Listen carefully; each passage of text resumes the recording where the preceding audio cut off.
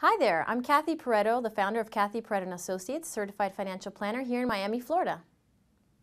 In this clip, we're going to talk about the different types of mutual funds. Now, I should tell you, I can probably spend a good hour on this subject alone, but let's keep it very much on the surface for this clip.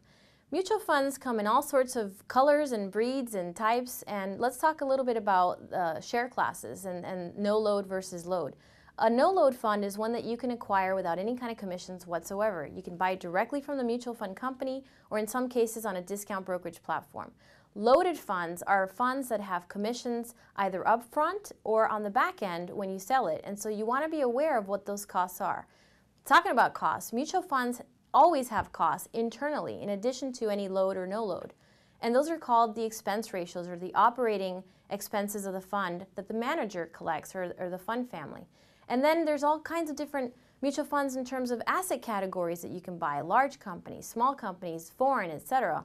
I'm telling you, I can spend an hour on this. So just be aware that when you're buying mutual funds, boy, there are over 12,000 mutual funds out there that you can look at, and you have to really know what to look at if you're buying loaded funds, etc. So that's a little bit about mutual funds, and this has been Cathy Pareto in Miami, Florida.